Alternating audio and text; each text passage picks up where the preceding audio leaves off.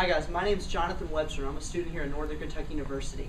And today we're going to look at how pressure can convert ice, which is a solid, to liquid water and allow this guitar string attached to this weight to pass right through it. So I'm going to set this guitar string onto the block of ice, and what we're going to watch is the guitar string can pass right through but not cut the ice. And the guitar string here, as you can see, is converting the solid to a liquid because it has all the pressure from this weight below.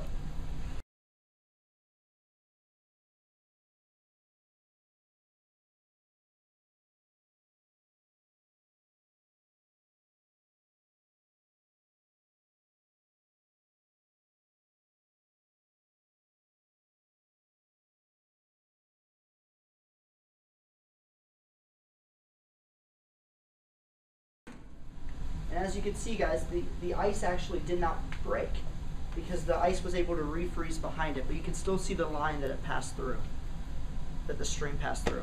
So thanks a lot, guys.